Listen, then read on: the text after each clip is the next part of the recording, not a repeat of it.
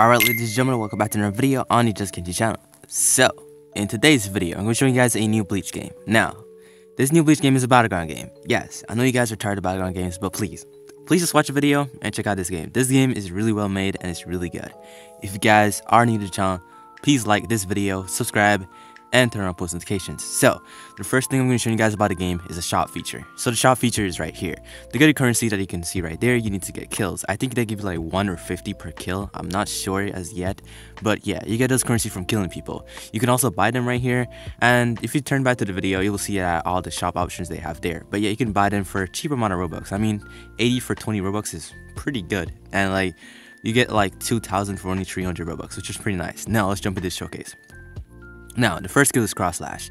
It's 2 get-to-get slashes, well, mini get-to-get slashes, and then you have a jump one. You have a jump version, which is an aerial version right there. It's pretty good. Now, that's pretty it for those. Now, the second skill is get-to-get tensho. Now, you got a get-to-get tensho right here. Now, this is the guard break of the kit. Cross slash is blockable, and this is the guard break of the kit right here, which is get-to-get tensho. Now, the only thing I could showcase to you guys is, of course, Ichigo's base only. The only thing I could showcase is the base, remember, because the Awakenings are media banned, because they're still trying to cook on those. But the thing that I could showcase fully is, of course, Ukiura first form, second res, and the base. So, yeah. Now, the other skill is spiritual awareness. Basically, you have the spiritual awareness right here, and it's a counter. It's a counter which you can use in combat right now. So, as you can see, you grab them from their head, slam them to the floor, and you can combo extend with it with like a cross slash or the fourth skill what we have right here, Omega Slash.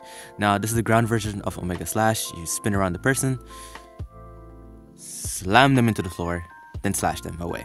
Yeah, so you can slam into the floor with the spiritual awareness, then use the Omega Slash.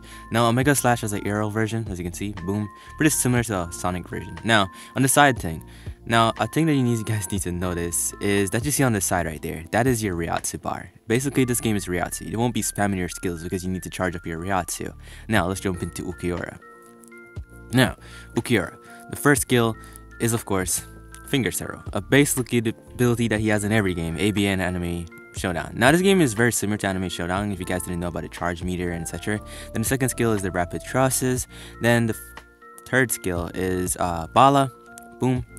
Bala has good range. It's pretty good for just like chip damage if the person is running away from you. Now, cool thing about this game is that in base, for every character, you will have flash tips, which is pretty nice. I think I dislike about Battlegrounds is that how slow you are in your base compared to your Awakening.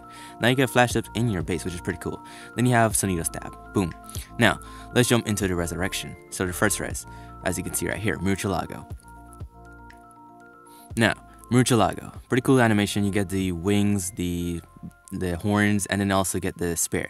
Now, it's pretty cool. So the first thing is the spear. The spear has good range. The spear range is really good, but let's jump into it. So I'm gonna kill the dummy back here and show you guys the range of it. So the first range of the spear throw is pretty good. So you throw it from here, boom, and as you can see, if you look into my arm, basically when you throw the spear just disappears. Like, it disappears from your arms and then you just rematerialize in your arm again. So that's pretty cool. Now, the other one is Sky Smash. Flop into the sky, smash down, boom.